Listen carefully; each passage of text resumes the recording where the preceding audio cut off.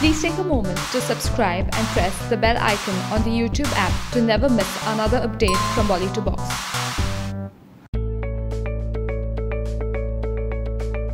Actress Sunny Leone is all set to make an entry into Kollywood, and that too in a period film named Veeramadevi, and we all were wondering how she would fare in the film. Now, seeing this curiosity, the makers have finally unveiled the first look of the film, and we must say that Sunny looks quite impressive and majestic in it. Riding a horse and dressed as a warrior, Sunny looks oh so grand that we simply can't stop staring at this poster. Slated to release later this year, Veeramadevi is a woman-centric period film, and we must say that Sunny looks quite amazing and perfect as the fiery warrior princess. Don't you think so? Do let us know by commenting in the section below.